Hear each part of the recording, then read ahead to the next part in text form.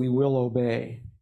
So Joshua made a covenant with the people that day and made for them a statute and an ordinance in Shechem. And we pick up here this story where Joshua has gathered the people to remind them who their God is and what he's about.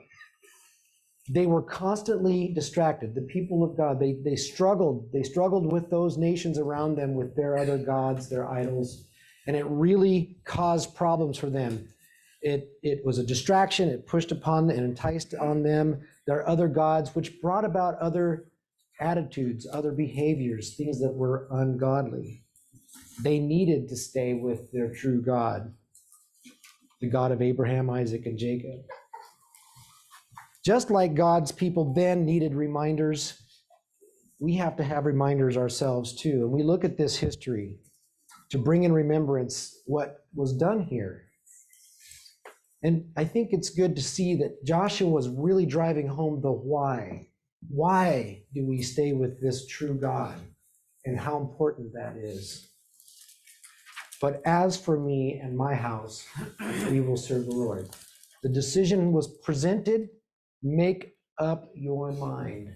And it really, as a point of interest and a key piece to our understanding of God and what we have to choose, we have to have this question and be able to answer this, I think, on a daily basis. We're going to jump down and talk a little bit about Ruth here. But Ruth said in chapter 16 and verse 1, "Entreat me not to leave you or to turn back from following after you. For wherever you go, I will go, and wherever you lodge, I will lodge. Your people shall be my people, and your God, my God." What do you think Ruth was thinking about when she was making these statements? Do you think that she was making plans based on the choice that she was presented? Now, if you don't know the story of Ruth and Naomi and the interactions there, you should probably read that. It's an excellent account of someone that had to make some choices in their life. Life had kind of made some hard turns for Ruth. And she had to review and look at what she was presented, grasp the understanding of who Naomi's God was, the people of God that she was among, and then make a decision. And she states here very clearly, "Wherever you lodge, I will lodge. Your people shall be my people." And the most important piece, "and your God will be my God." And since the world is constantly presenting itself as other ideas, other concepts, other religions and gods, these are the choices that were presented. And we have to sort this out, just like Ruth did. 1 Kings 18, 17 through 40.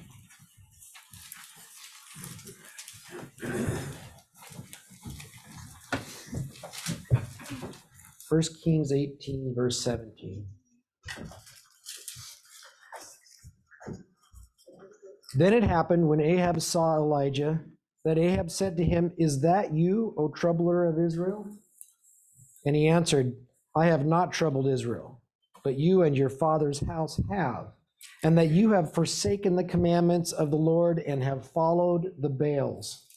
Now therefore send and gather all Israel to me on Mount Carmel, the 450 prophets of Baal and the 400 prophets of Asherah who eat at Jezebel's table." So Ahab sent for all the children of Israel and gathered the prophets together on Mount Carmel. And Elijah came to all the people and said, "How long will you falter between two opinions? If the Lord is God, follow him.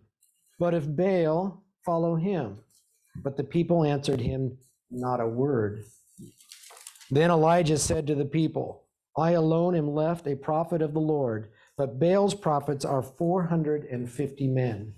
Therefore, let them give us 2 bulls, and let them choose 1 bull for themselves, cut it in pieces, and lay it on the wood, but put no fire under it. And I will prepare the other bull, and lay it on the wood, but put no fire under it. Then you call on the name of your gods, and I will call on the name of the Lord. And the God who answers by fire, he is God. So all the people answered and said, it is well spoken. Now Elijah said to the prophets of Baal, choose one bull for yourselves and prepare it first, for you are many, and call on the name of your God, but put no fire under it. So they took the bull which was given them, and they prepared it, and called on the name of Baal from morning even till noon, saying, O Baal, hear us. But there was no voice, no one answered. Then they leaped about the altar which they had made. And so it was at noon that Elijah mocked them and said, cry aloud, for he is a god. Either he is meditating, or he is busy, or he is on a journey, or perhaps he is sleeping and must be awakened. So they cried aloud and cut themselves, as was their custom, with knives and lances until the blood gushed out of them. And when midday was past, they prophesied until the time of the offering of the evening sacrifice, but there was no voice. No one answered. No one paid attention. Then Elijah said to all the people, come near to me. So all the people came near to him, and he repaired the altar of the Lord that was broken down. And Elijah took 12 stones according to the number of the tribes of the sons of Jacob, to whom the word of the Lord had come, saying, Israel shall be your name.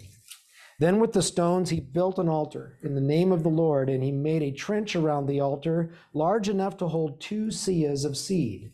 And he put the wood in order, cut the bull in pieces, and laid it on the wood, and said, fill 4 water pots with water, and pour it on the burnt sacrifice and on the wood. Then he said, do it a second time. And they did it a second time. And he said, do it a third time. And they did it a third time.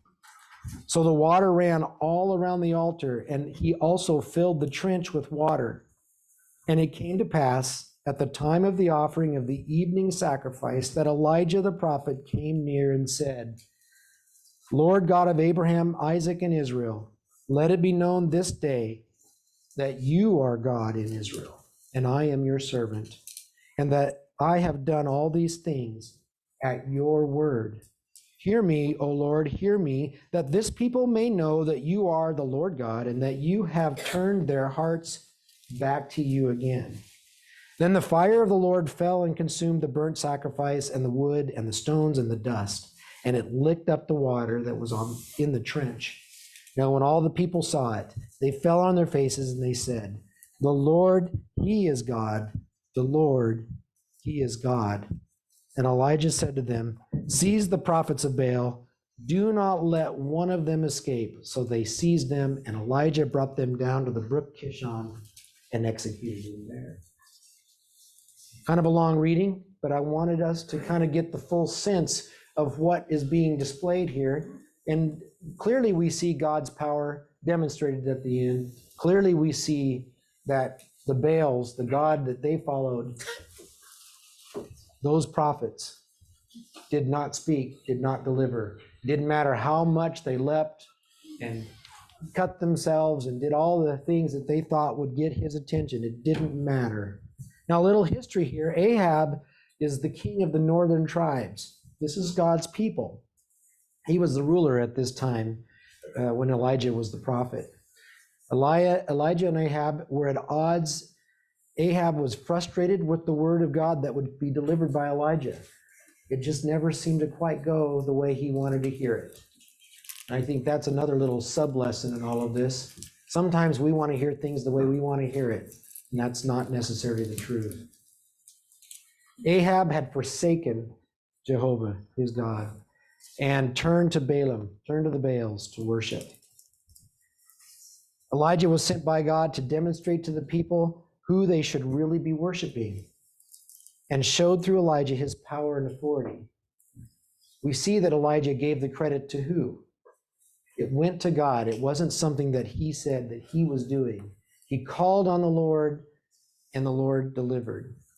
It's a powerful reminder for us to consider our choice of God, the right God.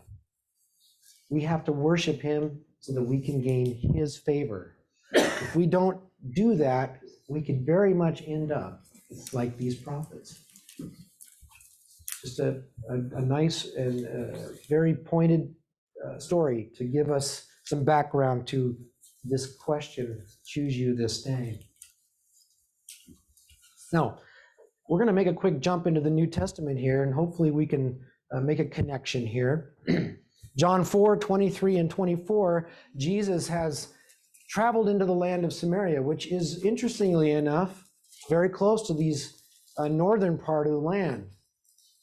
And here we pick up his statement here in chapter 4, verse 23 and 24. But the hour is coming, and now is, when the true worshipers will worship the Father in spirit and truth, for the Father is seeking such to worship him.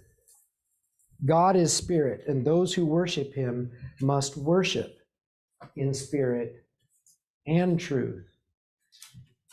Now, if you are attending the history class that Keith is leading, you'll note there's a connection here that Christ makes with the Samaritan woman. And I know I've kind of jumped into the middle of this interaction with her. But just a little history here to help us remember. The people of the northern tribes were given other places to worship by Jeroboam after the 10 tribes split away from Judah. He feared if they went back to Jerusalem to worship Jehovah, as was commanded by the people, right? There was one place for them to worship, and that was in Jerusalem at the temple. If they would do that, his subjects would travel away from his land and end up not coming home, not coming back to be his subjects. And worse yet, they might even rebel against him. So Jeroboam created a false religion. He basically took the concepts of the Mosaic Law and the teachings that they had and basically made it convenient for the people. He set up 2 idols in 2 different locations. I think one was in Shechem and maybe the other one was at Bethel or Bethel and Dan, thank you. Yeah, and this was a lot more convenient because all these people in the northern part of the land, they could, instead of having to make that long trip down, could stay up north. And on top of it all, he created a false priesthood so that they could sacrifice and do the things that they thought would be right in the sight of God. So this was a real problem because it led those people away from the true God. And ultimately, it destroyed them. They got scattered and taken all over the world. So how do we connect this with John 4 and this statement with the Samaritan woman? So as Jesus was traveling through this land of Samaria, he encounters this woman who perceives that he is the prophet of God. And Jesus says, "Our fathers worshipped in this mountain, and ye say that in Jerusalem is the place where men ought to worship.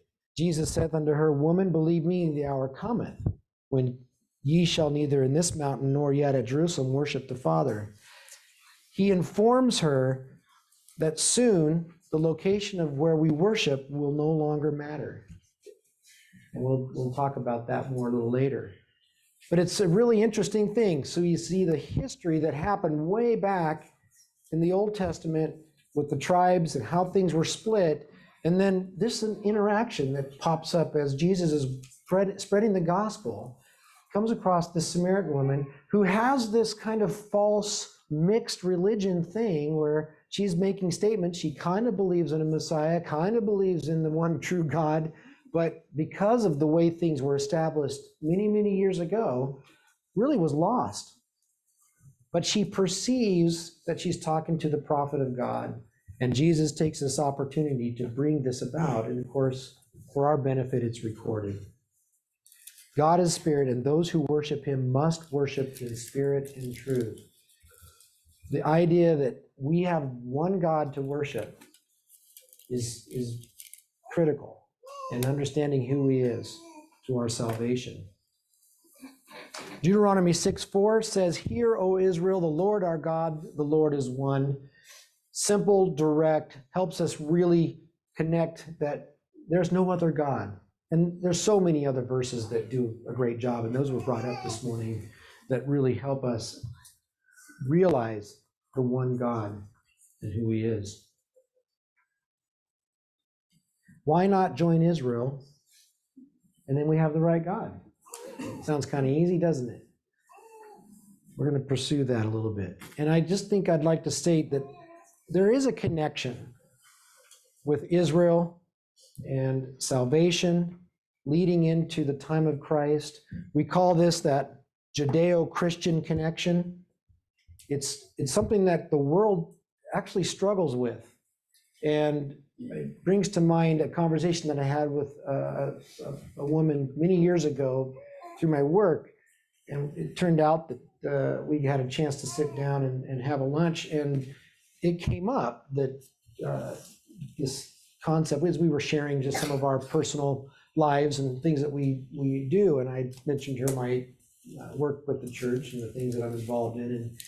And she just right away was like, I've never understood the Judeo-Christian connection. And it was very interesting. I hadn't ever had anybody just say that. And it was an excellent opportunity. Couldn't get everything in, you can, that you can say about it, but definitely was able to bring up some background there. And interestingly enough, I think it is confounding to the world. This Old Testament, New Testament, and they're almost pitted against each other instead of actually connecting them in harmony. We can bring the Old Testament forward just like the apostles did, just like Jesus did, because that is a foundation. These are the things that teach us about God and what his plans are. So I asked the question, why not join Israel and have the right God? Let's read in Matthew 21:43. Therefore, I say to you, the kingdom of God will be taken from you and given to a nation bearing the fruits of it. And this was brought up this morning in the adult class. When Christ comes on the scene, the nation of Israel has been swallowed up by the Roman Empire. The temple is still basically there. The priesthood is kind of there, but there's a lot of dysfunction. And the leadership, they've been, corrupted. They've corrupted the sacrifices. They were selling animals right there in the temple. They had adopted many false beliefs. And through greed, they positioned themselves in league with Rome over the people. And so the state of Israel and the state of their worship of God and their sacrifices and things were very much compromised in the eyes of God. It displeased him, so he sent his son to establish a new nation of people that would produce the fruits he is wanting. And you can see it here. The kingdom of God will be taken from you and given to a nation bearing the fruits of it. We read in Matthew 16, verse 18, and I also say to you that you are Peter, and on this rock I will build my church, and the gates of Hades shall not prevail against it. Jesus speaks and states that his church will be established, and it will prevail against the gates of Hades, or hell, or death.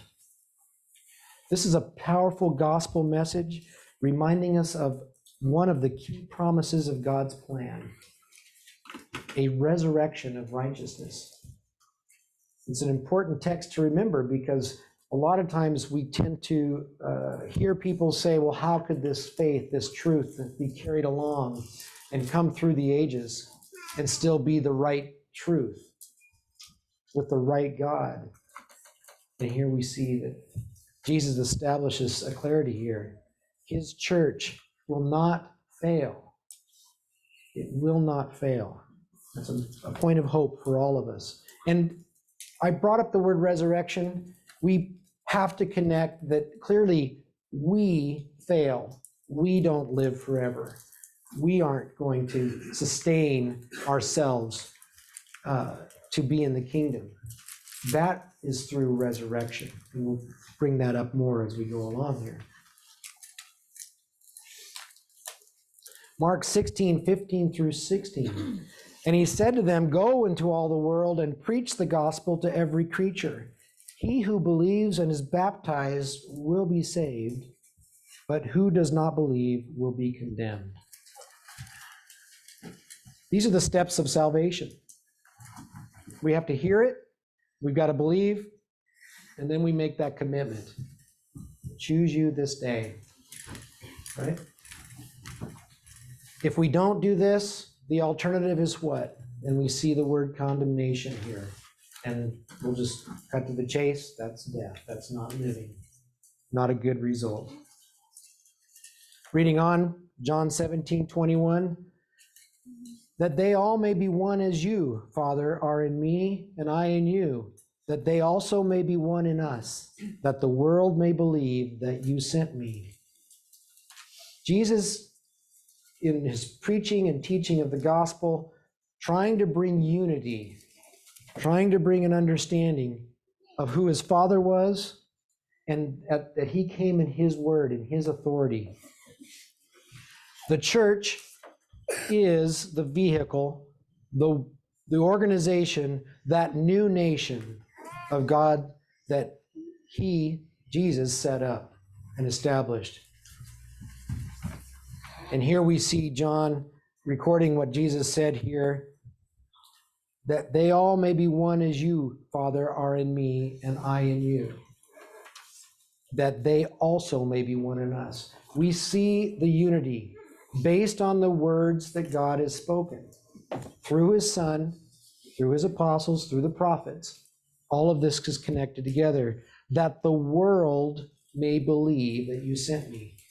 This is the problem. We saw it in the time of Joshua. We see it in the time of the kings. Distractions, other gods, other teachings, steering us away from the true God. The danger is that it's false and it cannot lead to salvation, to eternal life. All of us want that goal, that reward. And if we don't stay attuned to the true God, it can escape us. John 11:42, and I know that you always hear me, but because of the people who are standing by, I said this, that they may believe that you sent me. Boy, that's kind of an obscure, grab it out of the middle text, isn't it? Well, we're going to give you a little background here. In John 11 is the story of Jesus' friend, Lazarus. What happened to Lazarus? He died. And he's been told that Lazarus is dead. And of course, it's very sad. Death is never a fun and enjoyable thing. And he didn't want to lose his friends, just like we don't want to lose our friends. So with the death of his friend Lazarus, Jesus speaks openly prior to calling him forth from the grave, so that those around would know where the power was coming from. Remember, Christ didn't do anything of himself. He called on his Father. Sounds like Elijah, right? Calling on his God. He called on the power around, so that those around would know where the power was coming from and to help them believe the true God, the God of Abraham, Isaac, and Jacob, who sent him with this authority. The authority is established because of the power. The power that was demonstrated was that Lazarus was called, come forth, and he got up out of that grave and walked out. So the authority and the power was established, and Jesus wanted it to be clear. He said it aloud so that those around would hear and take note of that. In John 6:38, for I have come down from heaven not to do my own will, but the will of him who sent me. We're seeing a pattern. We're seeing the evidence. Jesus was here based on what his Father told him to do, on his Father's will, not his own.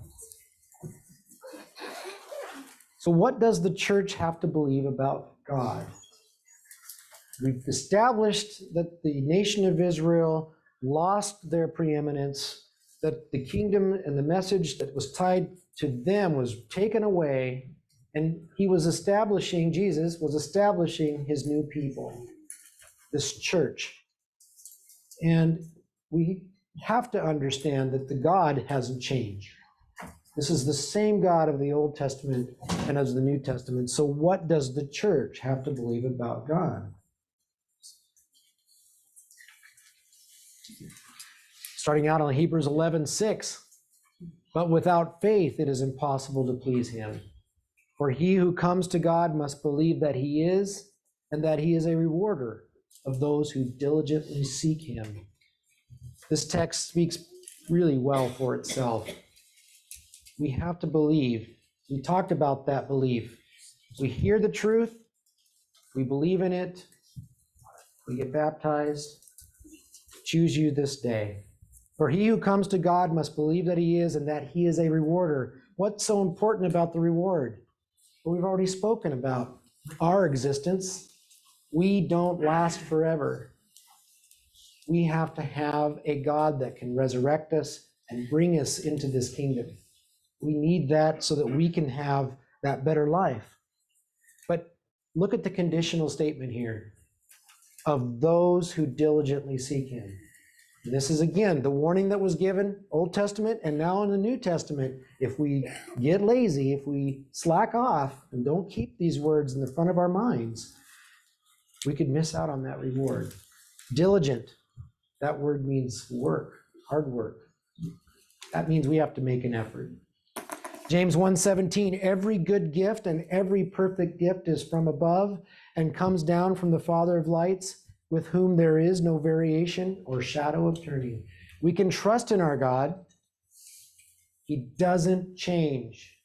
He's always the same. And this carries from day one, Genesis 1:1, all the way through to our very moment today. He doesn't shift. He doesn't vary. Why is that so important? Well, we all can understand that if our God made rule changes without us being aware, or maybe we were aware and we just couldn't understand it, it becomes a problem. So knowing that our God is always the same is such a blessing, so important.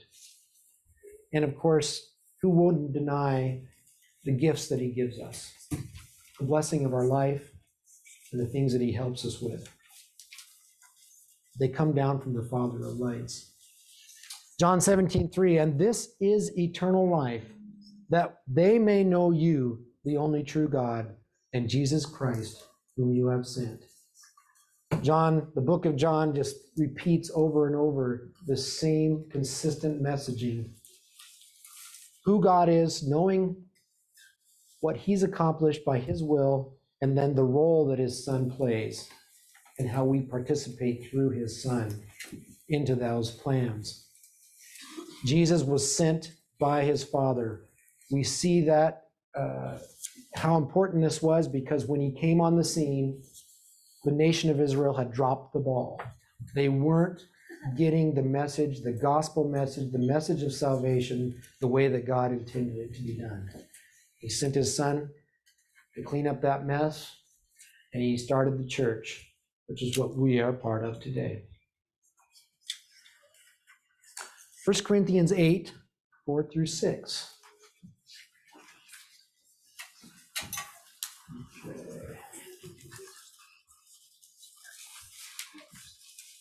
Getting my old Bible page turning skills back here.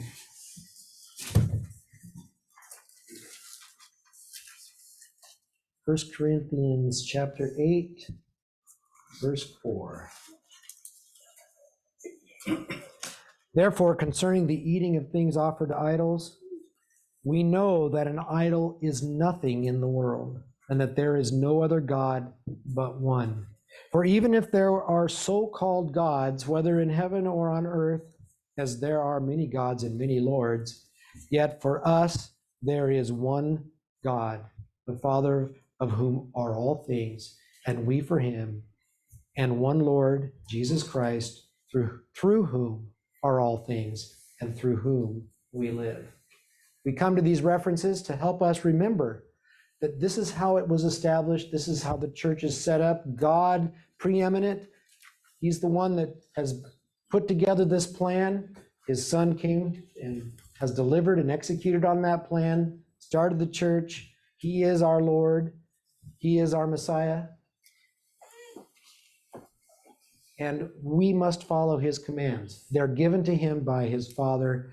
This is the same God that gave the commands from day one and all the way up through till now. 1 Timothy 2:5. For there is one God and one mediator between God and men, the man Christ Jesus. I don't know how many times I read this text, and it's always It helps us remember exactly how God has set things up, the roles that are being played. Now, this word mediator, it's so important.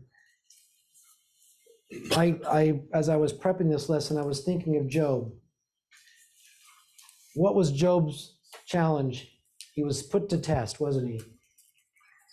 And in Job chapter 9, 32 and 33, he says, "For he is not a man, speaking of God, as I am, that I should answer him, and we should come together in judgment. Neither is there any daysman betwixt us, that might lay his hand upon his foe." We have a mediator. This is Jesus, the Son of God. He is so important to our salvation because as a man, someone that understands what we are going through, he has gone through. He made the right choices. Choose you this day. Jesus did it. And without him, we have no hope. We don't get the grace and the promises that God has promised. We can't get that eternal life. It's so important for us. Job needed that. He pleaded for it. It was so important to him because it was just him and that God that's so tough, so severe, right? What did he tell Joshua to do to those prophets? Take them out and kill them.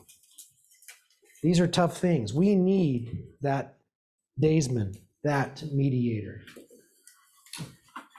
1 John 2, 18 through 22. Little children, it is the last hour, and as you have heard that the Antichrist is coming, even now many Antichrists have come, by which we know that it is the last hour. They went out from us, but they were not of us. For if they had been of us, they would have continued with us.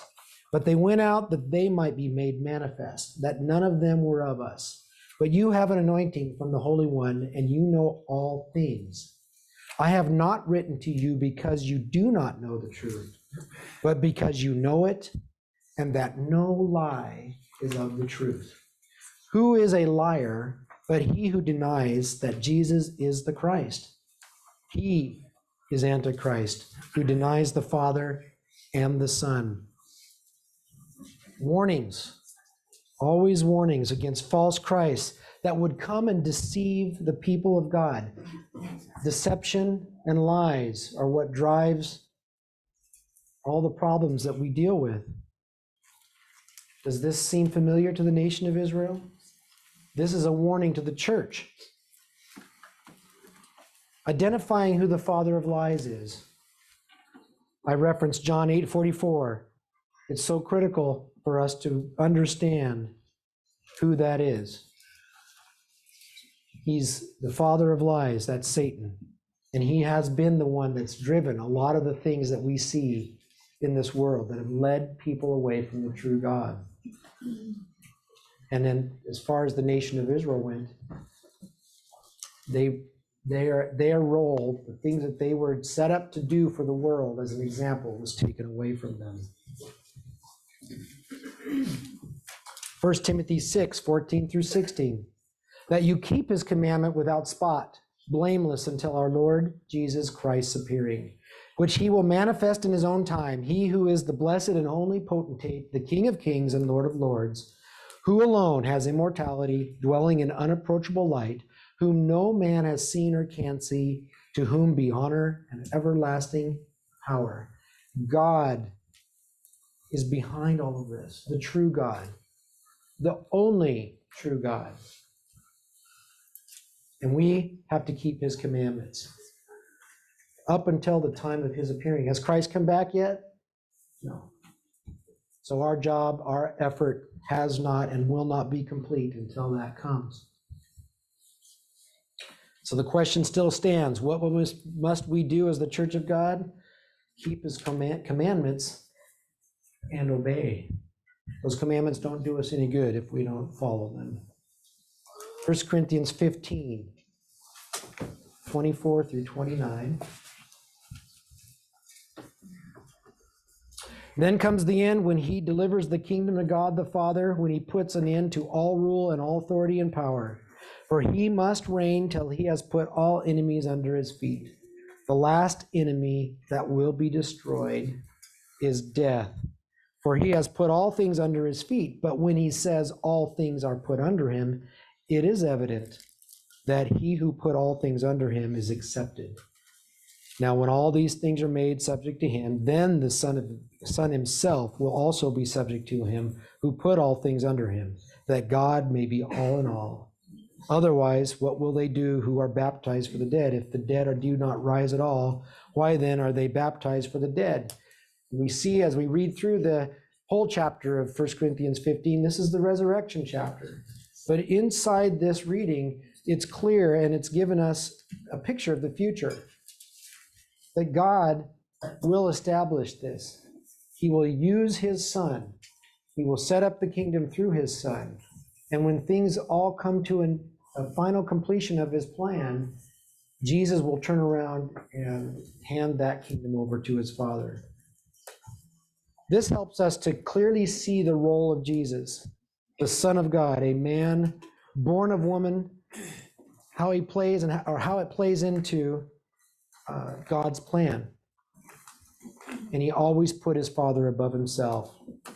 Without this understanding, we would lose our connection to who the true God is. And this is so important because the false gods that are out there are always muddying the water, always giving us problems, trying to focus on who the true God is. Remembering that the Son is subject to the Father is critical. Ephesians 4:4-6 says, there is one body and one Spirit, just as you were called in one hope of your calling, one Lord, one faith, one baptism, one God and Father of all, who is above all and through all and in you all. What is the number we have to remember? Not hard. Romans 2:3-11.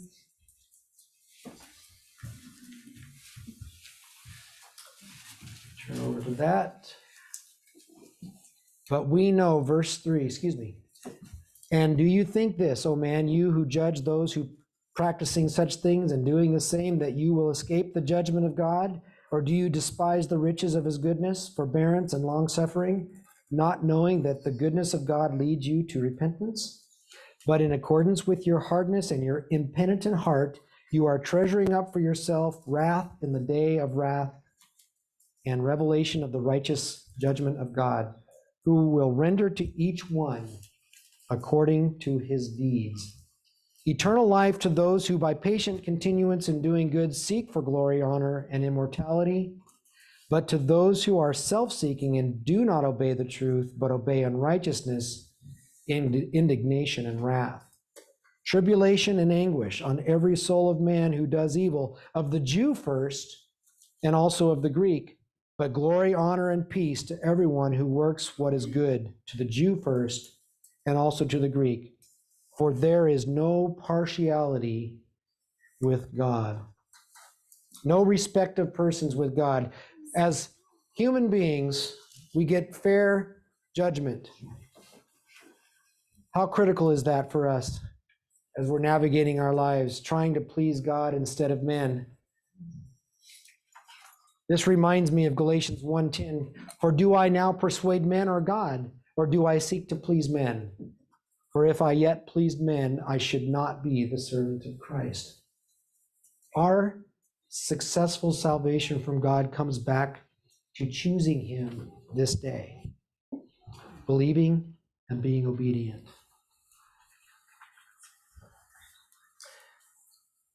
My final text here, Romans 11:22. Therefore, consider the goodness and severity of God. On those who fell, severity, but towards you, goodness. If, and there's that word that really connects the dot. That's the conditional statement, right? If you continue in his goodness, there's the effort. Otherwise, you also will be cut off. Hopefully, the evidence that's been presented today, knowing the true God, understanding that to be partaker of his plans, to be part of the church, we have to believe in him through his Son. Otherwise, the result could be bad. But we can see the goodness of what he has promised. We just have to hang on, persevere. and keep on keeping on. Thank you. Let's have a song.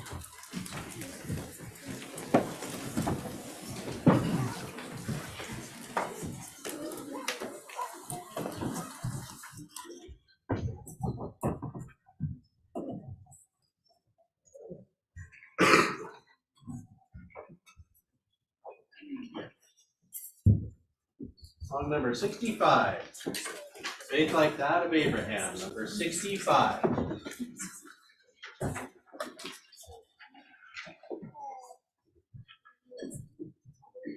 Stand.